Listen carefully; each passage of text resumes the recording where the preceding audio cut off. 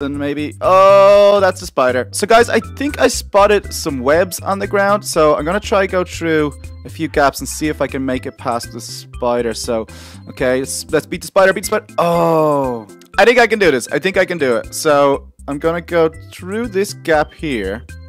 We're gonna come down here. I'm gonna just try and pull back, and yay, it actually worked. Look at all the webs. That is so beautiful. So that was kind of nasty going through spiders and spider webs. Look at it though. It's such a cool build. I really, really like these maps. And guys, if you like the dropper, be sure to leave a thumbs up on the video because I think it's so much fun. So I'm just going to hit this button here. So we've completed it. We've got